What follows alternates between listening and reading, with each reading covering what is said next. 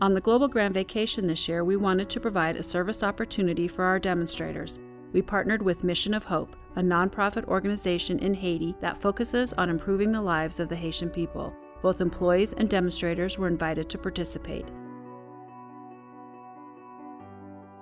After the earthquake, most of those people, they have lost their home, and they live on the tent. They used to live on the tents, and which is really hard for them to live. And we really appreciate like the ways Stampin Up invest in Levek with what we're doing in Levek, building homes for the people.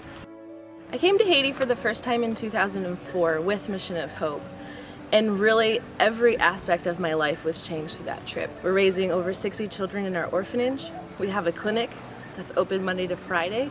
We also do outreach clinics, so we go to villages that don't have hospitals and don't have clinics and meet with them and give free health care that way.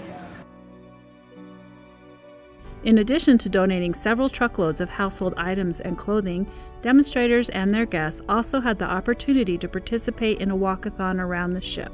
Despite the blistering temperatures and staggering humidity, our group walked over 6,000 laps that were generously sponsored by the Shelley and Sterling Gardner Family Foundation, making it possible to build 3 new homes in the Levek community. I think that the service project that we're doing this year for Haiti is an amazing opportunity to help out people who really need some extra funds. I think that building the houses with this money is just an amazing opportunity for Stampin' Up to give. So I'm really proud to be a part of it, and bless these walkers and runners for all their hard work today.